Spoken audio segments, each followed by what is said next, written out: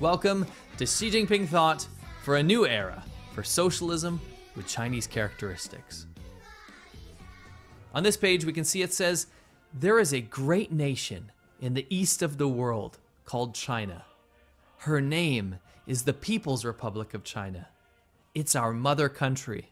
We are all Chinese. Uncle Xi Jinping says, loving your country is the deepest and longest, most important emotion in your life. It's a person's basic morality, and it's how you become successful.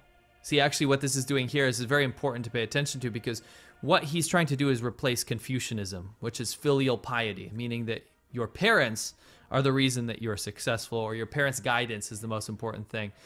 Your future goals and ideals need to bond to the future of your country and tie your life together with your nation's fate.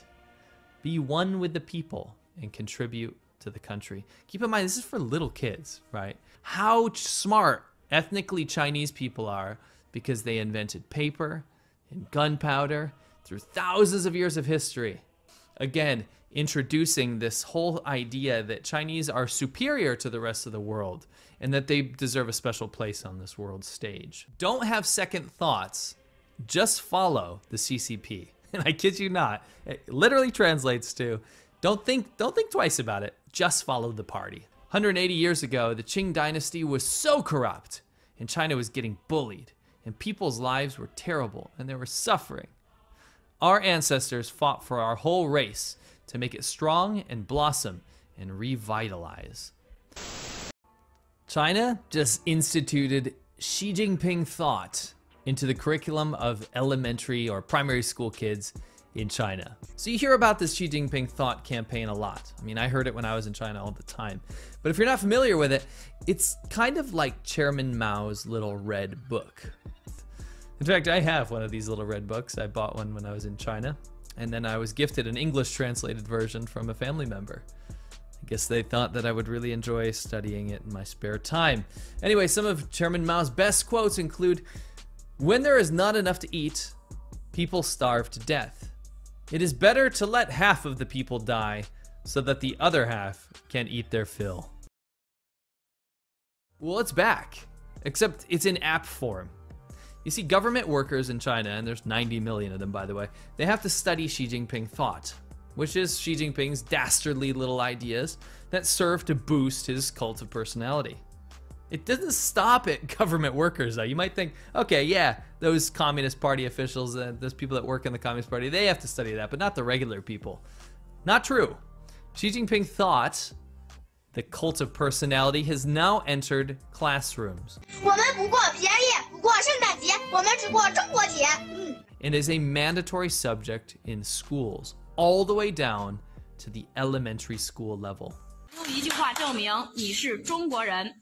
犯我中华者，虽远必诛。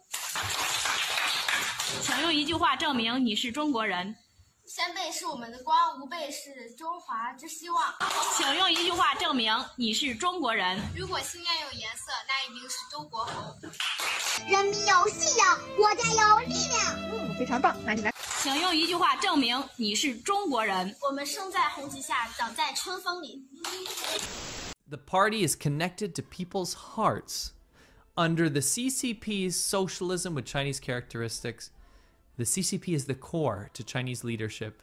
The principle and mission is to give Chinese people happiness and to rebuild the whole Chinese race. There's a little quote from a kid. It says, my mom and dad say the CCP represents the people's basic fundamental interests. The CCP always stands on the people's side. Let's learn about the great CCP member stories. Stories about how CCP members sacrificed everything for the country. Next page it says, Xi Jinping always thinks about the people.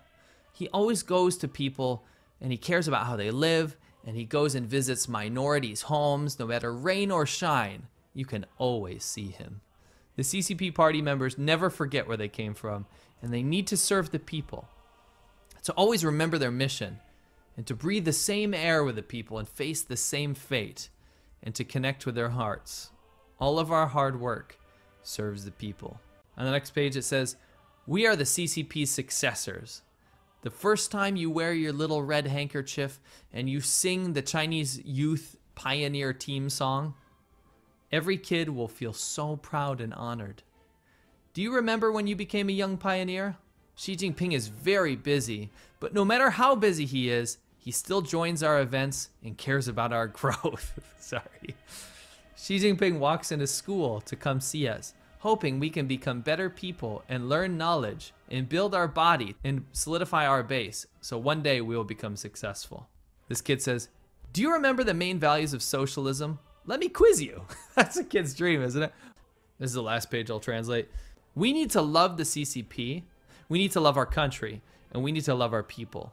We need to contribute our strength to build the country. Communist ideology and communist principles and all that kind of stuff has always existed in China. The problem is that it's rampant now, and it's surrounded by the spirit and image of oneness. It's just become a very, very toxic and poisonous place. And it's not the fault of the people, because look at what they're forced to study. This is a new era of how to re-brainwash people in the style of Chairman Mao.